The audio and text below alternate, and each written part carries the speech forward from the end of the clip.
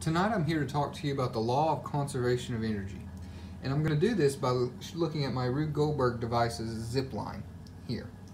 And this zip line consists of a chapstick perched on top of a high platform with a line that runs to a lower platform.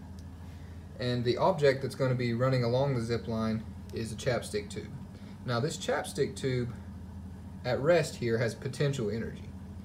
When this chapstick is forced to fall, that potential energy is transferred into kinetic energy, which then causes the chapstick tube to slide down the string, and as it slides down the string, the kinetic energy builds up until it comes in contact with these first few dominoes here. Now that kinetic energy is then transferred to the dominoes, which start a chain reaction to take our picture over there. So let's see this in action here. So if I just knock the chapstick tube off, start everything.